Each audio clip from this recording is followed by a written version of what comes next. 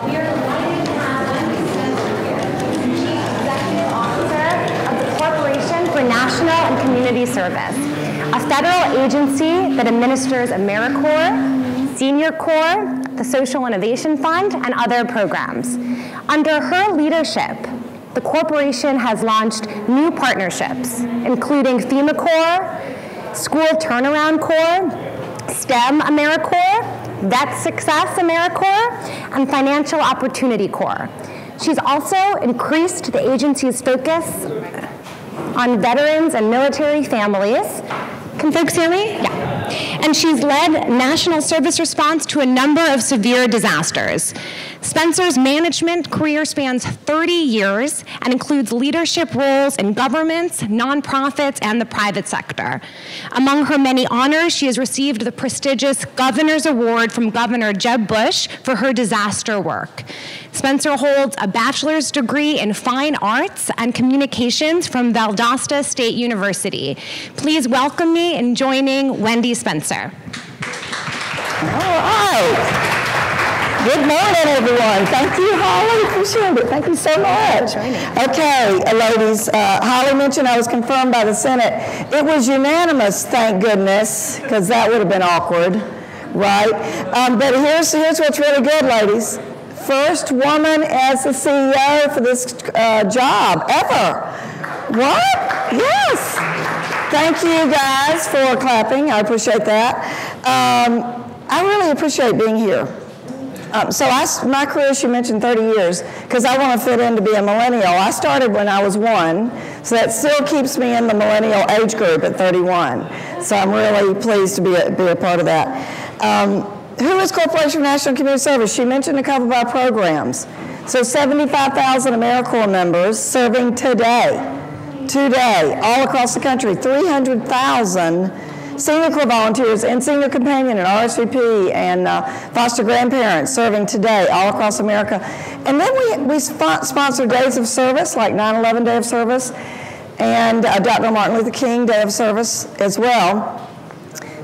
If you take the volunteers serving alongside the AmeriCorps members and the Senior Corps volunteers and our days of service, we're engaging about 5 million people in service across America. Now, today we're serving in 60,000 locations across America.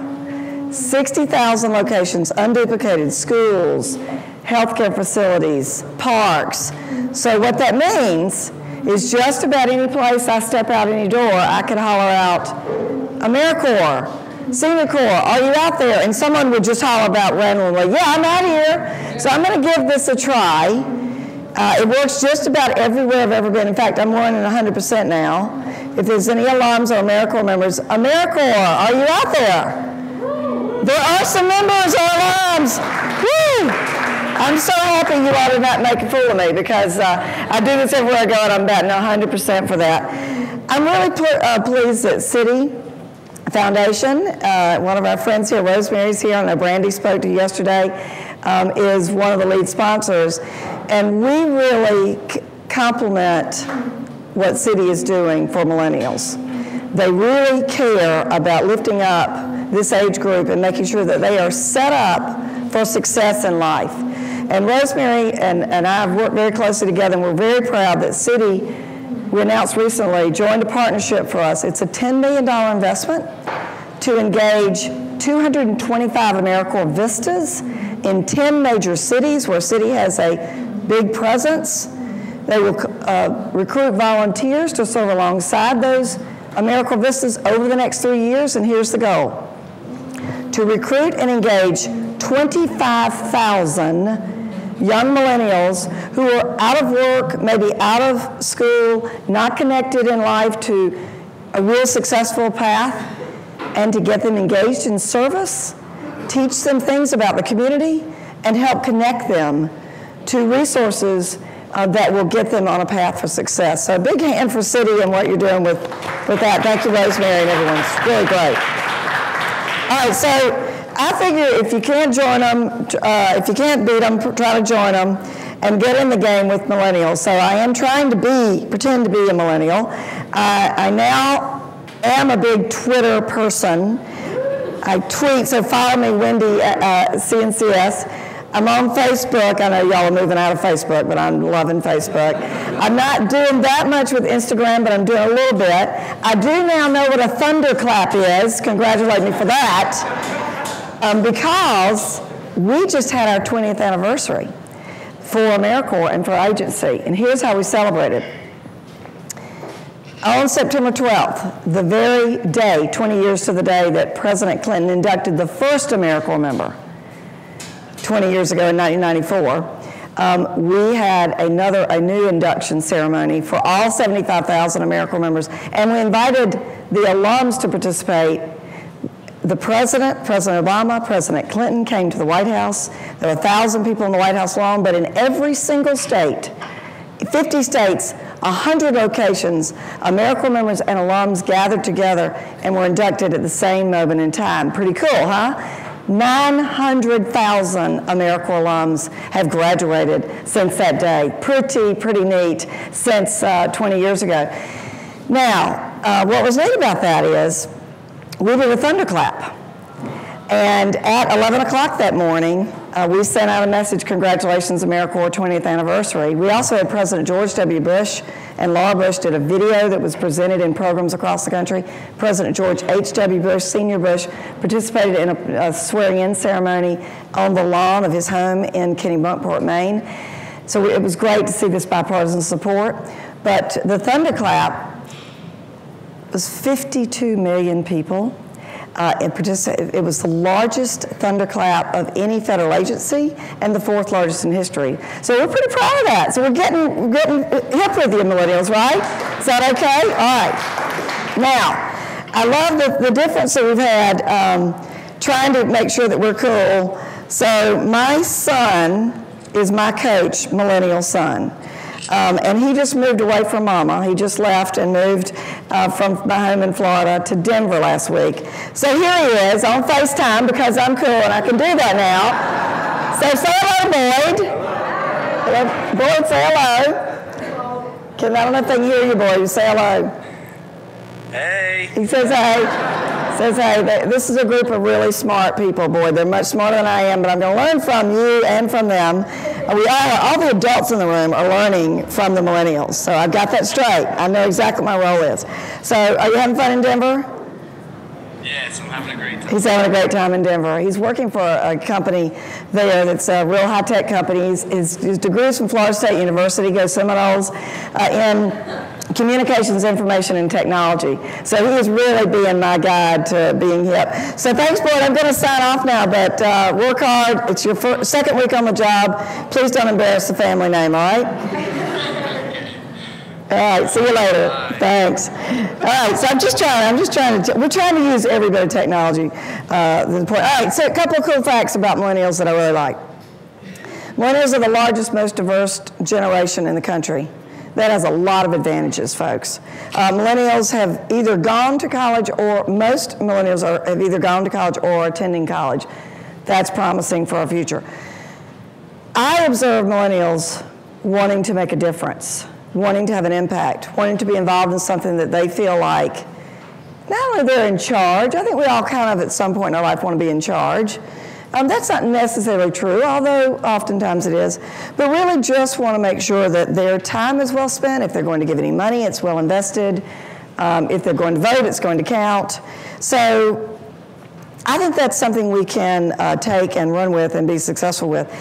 Ron Brownstein is an editor at the National Journal, and I like what he said about the defining characteristics of millennials. He said they have an impulse towards service. That's a really good thing, folks, an impulse towards service. In fact, we do a study each year called the Volunteering in Civic Life in America, and our study, we do this work very closely with the U.S. Census Bureau and the Bureau of Labor Statistics, tells us something interesting this year. We'll release a study in a couple of weeks, but I'm going to give you a little sneak preview today. The 18 to 24-year-olds attending college volunteer at a rate through organizations formally, at a rate of 25.9%. Now that's a little bit higher than actually the average of American adults, which is right holding steady around 25%. Here's what's significant about this. Those millennials that are attending college are at that rate, 25.9%. But the ones who are not attending college, the 18 to 24-year-olds, same age group, are volunteering at a rate about 13.8%. Big gap there. The panel that you're going to see in a few minutes after me, I've challenged them to talk about that. What do they think the difference is in those attending college with a high rate of volunteerism and those who are not attending college? That's something that we need to look at. And then how should we address that? I see that as an opportunity and a challenge, but how should we address that? What's good about that is more millennials are attending college, so more people are volunteering, just in sheer numbers, so that's a good thing. Now, I'm speaking about through formal organizations. When we test Americans about who's helping others, who's helping your neighbors, it's about 2/3 of Americans.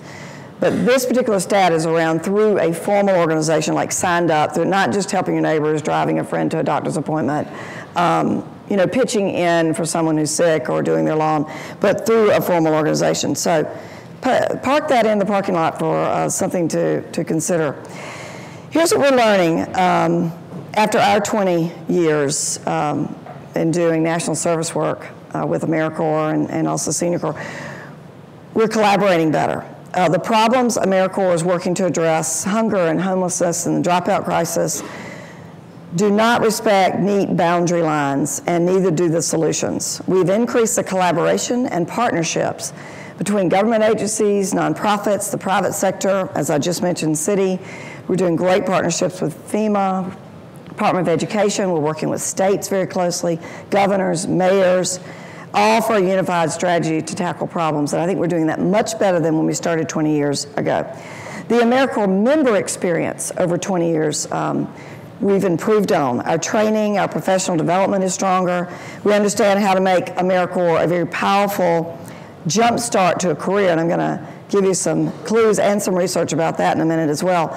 Our alumni network, now that it's 900,000 strong, that's a movement, folks. It's really strong, and that helps to strengthen the career pipeline as well, and they're very focused on that. I don't have the exact statistic, but I can share with you that in all likelihood, about 70% of our 75,000 AmeriCorps members serving today are under the age of 30, or certainly under the age of 35. So it's strong, leaning towards millennials. We feel like we're more impact focused. It's very important. So you're hearing a couple themes here, right? You're hearing about the individual is supported. We're collaborating better for a higher impact. We're measuring this now. We have performance measures in our programs. We're collecting data. We're evaluating it. We're selecting grantees who can bring on AmeriCorps members based on evidence oftentimes. So we're really looking for strong programs and evidence what works, and also where there are needs in communities. But this has been very different. Now, when we started 20 years ago, we were accepting applications through something called a fax machine, F-A-X.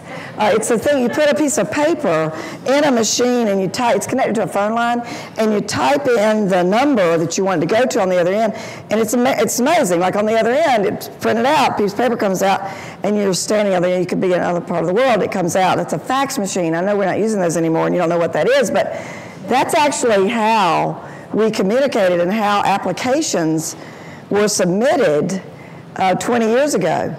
And we weren't doing email, no Facebook, no Instagram, no Thunderclap, certainly no FaceTime with your son. So we really changed a lot, all for I consider the better. 3 ways we've changed. We're using technology to increase our efficiencies across programs. We're using it to connect to members, and we're using it to actually enhance the service experience. Here's a great example.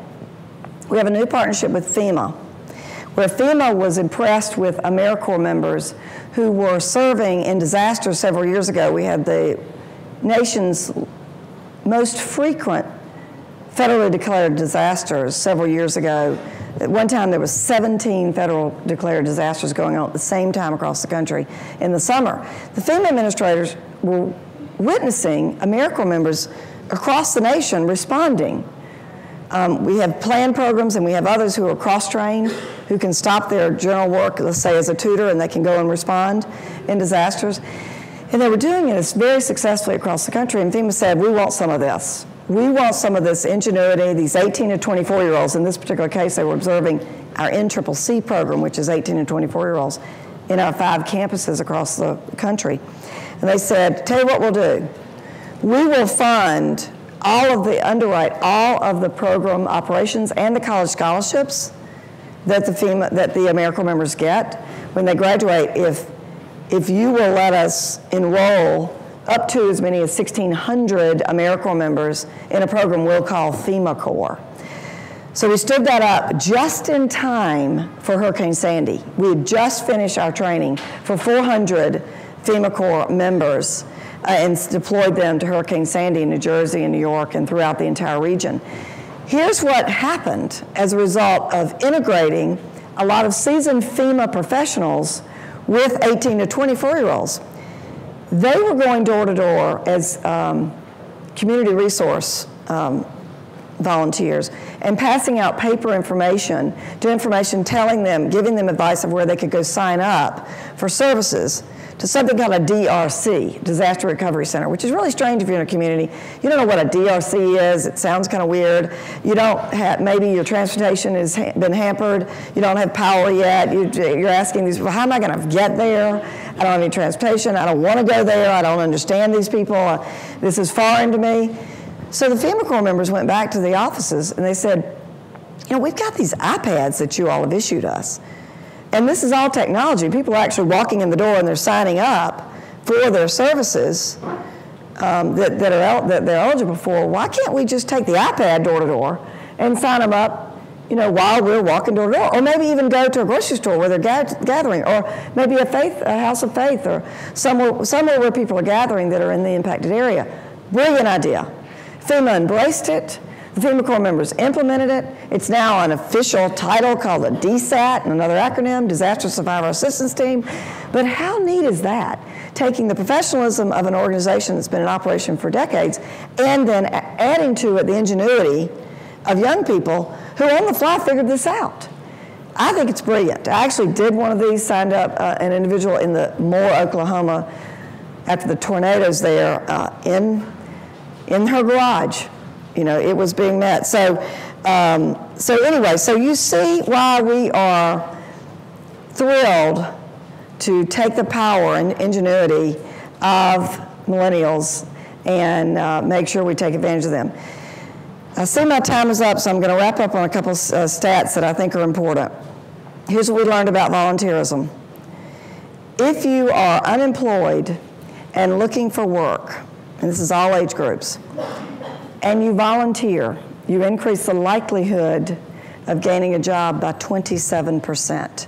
Pretty amazing. Never before have we had this kind of statistic. This is a pool of 85,000 people are in this pool. It's data over 10 years, working with the Census Bureau and the Bureau of Labor Statistics. Very good research. If you live in a rural community and you're unemployed looking for work, the likelihood of you getting a job jumps up to 55%. You can imagine the difference there. Rural community, fewer jobs, more people competing for them, so you need an advantage. And volunteering connects you to people, you gain skills, you have a network, you're not at home alone. You're expanding your social networks by being out and about and volunteering. So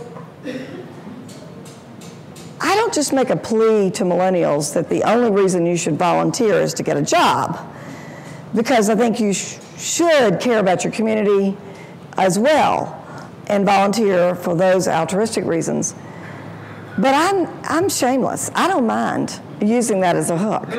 I really don't, because I want more people, especially millennials, engaged in nonprofit organizations, in faith community, in schools, in the public sector where we need support.